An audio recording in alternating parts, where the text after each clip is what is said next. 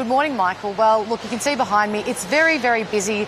The lines are going quite smoothly, though, at this stage. We are still hearing, though, of many flight delays and cancellations, with airlines and airports continuing to struggle with, staff shortages. Also, we've seen weather causing a bit of an issue in recent days as well. So here at Melbourne Airport today, we've got 14 flight cancellations, and that's just before midday. It's a similar story in Sydney and in other cities right across the country as these school holidays slowly draw to a close, but still very busy. And we've seen passengers, taking to social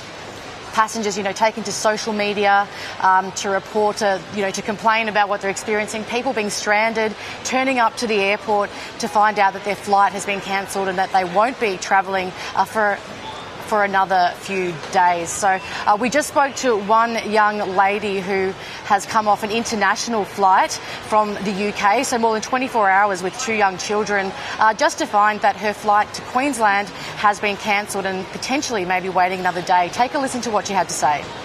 About half an hour ago, just as we got here, yeah. We had no prior knowledge that our flight had been cancelled. Hopefully can get another flight this afternoon, if not tomorrow morning. So we're just waiting and we'll see. We are, yes. We've been about 25 hours so far and we've still got a long way to go. So a bit of frustration for some travellers, but it must be said as well that airport staff are doing what they can. I had a gentleman just come up to me a few minutes ago and saying, I hope you're, talking about how hard people are working to make sure that things do run smoothly. But we do know that there are more than 80,000 people coming through this airport today, more than 2 million over this school holiday period. And we can see that the airport staff and airline staff are really doing all that they can.